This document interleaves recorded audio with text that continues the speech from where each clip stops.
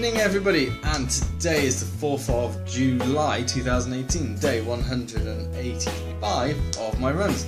Now, if you haven't already noticed, there's no gorgeous scenery behind me, there is no sun blaring or anything like that. Yep, I am back home. I would say it's a bit of a relief, but since we've been away for such a long time mini-mooning, it's been fantastic. Yeah, I have lost my razor, hence why I'm still a little bit rough, but I've browned up so nice from running.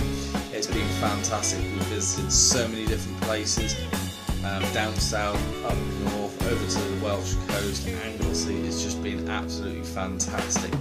I've run every single day, sometimes with Rebecca, sometimes with Nutmeg, but I've done it every single day.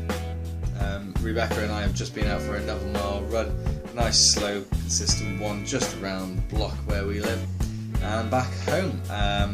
Other than that, it's all going fantastic. I'm over 605 miles for the year, so well on top on where I should be. 885 days consecutive running is quite a lot as well. Don't forget, I'm doing all of this for Hope House charity. I'll put a link below to my Just Giving page, which I've had to extend because that ran out on Saturday, so if you did try, please try again. And other than that, I just want everyone to keep running, keep training and be inspiring, and I'll see you all tomorrow for another run.